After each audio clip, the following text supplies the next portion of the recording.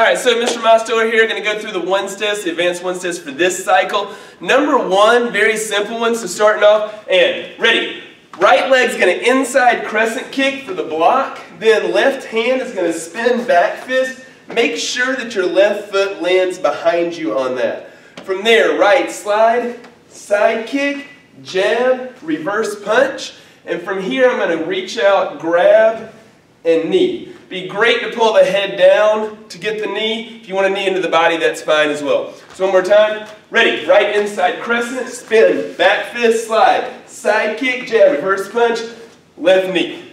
Okay, now, number two is a little trickier. Had to make sure, I'm glad I've got Mr. Paul for this, to make sure that you've got to be very careful on the elbows that we're doing so that you don't clock your partner. Real life, you don't really care what happens to your partner, to the attacker, but let's be more careful with each other. So, ready, I'm going to start off, my left leg is going to be stepping out to avoid the punch. As I do that, my right hand is also going to be doing a hooking block, and my left arm is going to hit the hammer fist toward the elbow. Make sure you don't actually hit your partner. From here, I'm just going to rotate my hand under. So I've gone from this point to this point.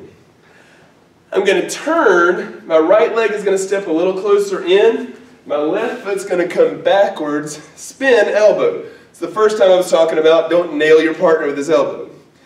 Then, from here, right leg will scoot back just a little bit, left foot will go back where it was in the first place, and as I do that, I'm going to let go with my right hand and come across the top of the back of the neck, bringing him down into a guillotine choke.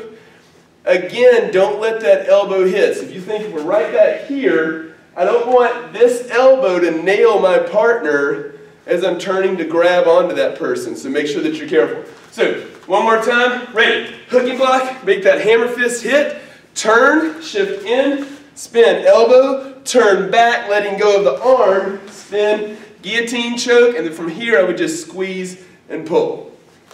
And, thank you very much. One step for the cycle.